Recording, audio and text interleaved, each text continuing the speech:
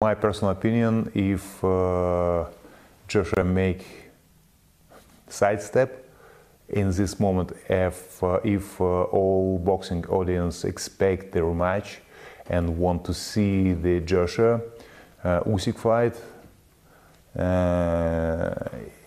it shows weakness of Joshua, and Joshua, don't do that, please. It will be a mistake from my side, from my point of view.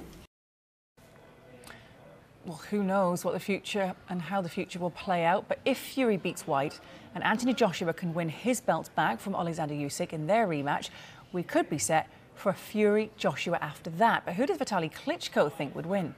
Huge fight. But right now, everybody doubt Joshua is strong enough to fighting Fury or not. He can give the answer with Usyk fight. If Joshua wins the Usyk, this will be huge question, huge interest.